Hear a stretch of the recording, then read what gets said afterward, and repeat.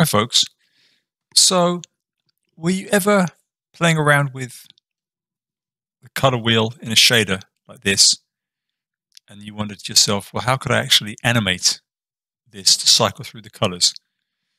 Because down here it's quite difficult as you have to animate several parameters at the same time. So I'm going to show you an easy way to do that. So I'm going to put up a colorRamp, plug that in here. Okay, I'm going to set this to HSV.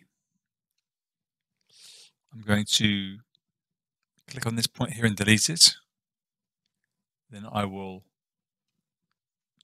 change the color of the first point to purple.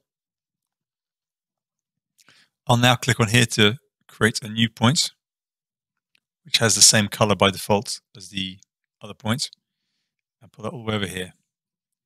And I will now set this to far. So you can now see that here in the colorRamp, it cycles all the way from the color that you chose here, all the way through the colors of the rainbow and back to the same color again. And if I now grab the factor slider at the bottom, let's just actually make this bad boy a little bit bigger, like this. If I grab the factor slider at the bottom and move it from 0 to 1, you see that our colors actually cycle all the way through the colors of the rainbow like this. And you'll notice that wherever the factor slider is, if we go straight up here, this is the actual color that we have in our object. So if I put it here, we have dark blue. If I put it here, we have red.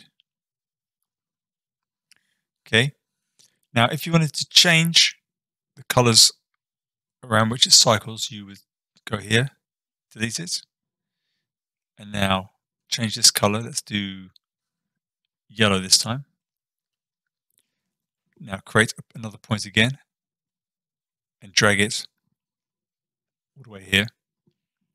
And now we're cycling from yellow all the way to yellow. And of course, there's no reason that you have to have this color here the same as this color. You could have a different color. So let's, for instance, choose on this point, let's go for green. And here, I'm going to go for blue. And now you see we cycle all the way from green all the way to blue. So just to explain what's happening here is we've got it set here to far. So if I pull up the color wheel again, basically what's happening, because we have on the left of the colorRamp we have the green, and on the right we have the blue. So it cycles all the way through these colors, all the way to blue. So the colors that we don't get are the colors up here in between.